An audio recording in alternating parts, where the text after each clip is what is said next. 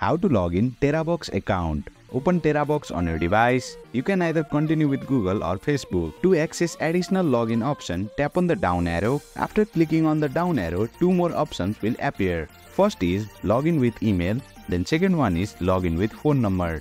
Select your preference among the four options to log in. For this video, I will continue with email. Tap on the mail icon. You will be directed to the sign up with email page. Tap on the blue colored login option beside the already have an account text. Now you can sign in with your email and password. Enter the email address associated with your Terabox account.